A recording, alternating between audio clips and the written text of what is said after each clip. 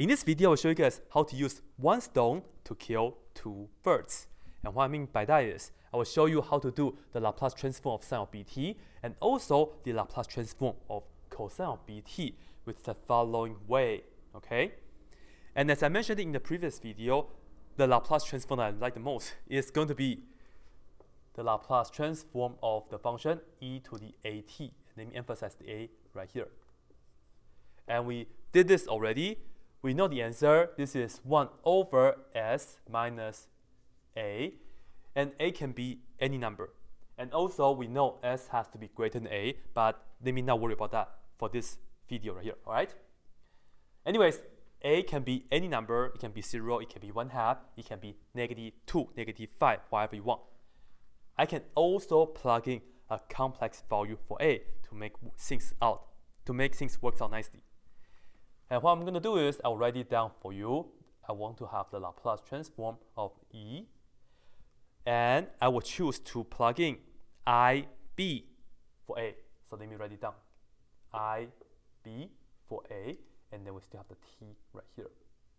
Okay? Well, I plug in IB for a. I will also have to plug in IB for a right here, right?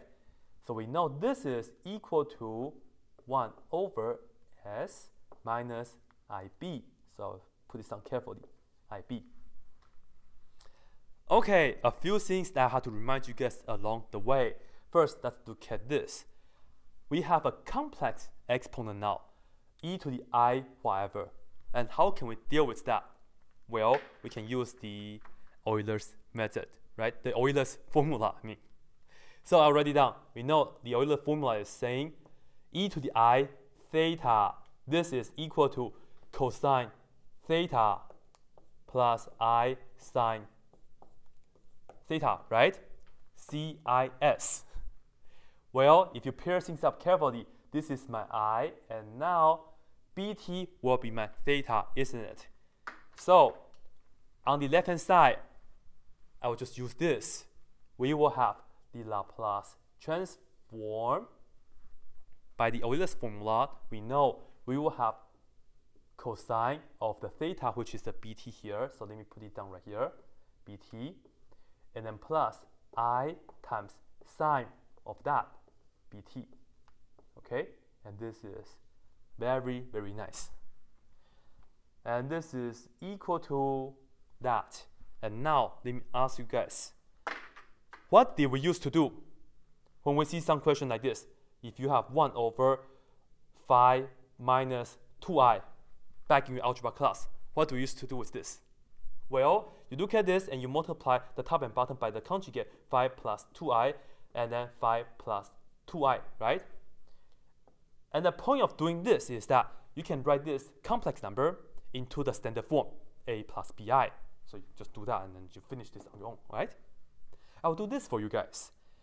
Right here, let me multiply the bottom by the conjugate, which is s plus ib. And I'll do the same on the top as well, s plus ib, okay? And now, let's see what do we end up with. On the top, let's do that first. 1 times this is nice and easy, which is s plus ib. That's great, that's wonderful. On the bottom, well, this is the difference of 2 squares, right? The formula. What I can do is s square, and then we'll have to minus this square, right?